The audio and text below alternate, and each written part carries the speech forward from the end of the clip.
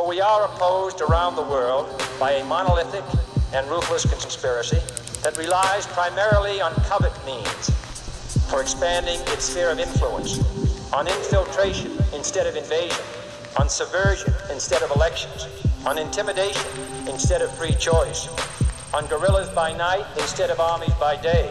It is a system which has conscripted vast human and material resources into the building of a tightly knit, highly efficient machine that combines military, diplomatic, intelligence, economic, scientific, and political operations.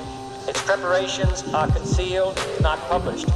Its mistakes are buried, not headlined. Its dissenters are silenced, not praised.